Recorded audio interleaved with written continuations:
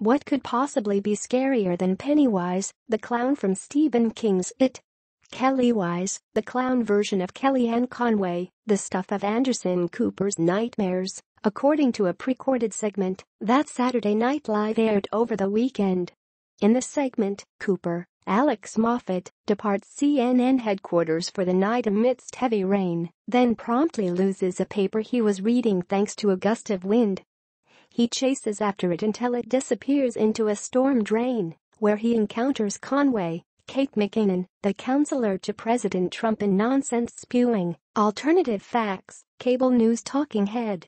Kellywise, as she calls herself, wants nothing more than to be booked on Cooper's show, and so she pulls out all the stops, promising to give him crazy quote, such as okay, so, Puerto Rico actually was worse before Hurricane Maria, and the hurricane actually did blow some buildings back together, and I don't know why Elizabeth Warren won't tweet about that. She even attempts to enlist Larry Clinton, McKinnon again, who she previously dragged into the sewer, to lure Cooper.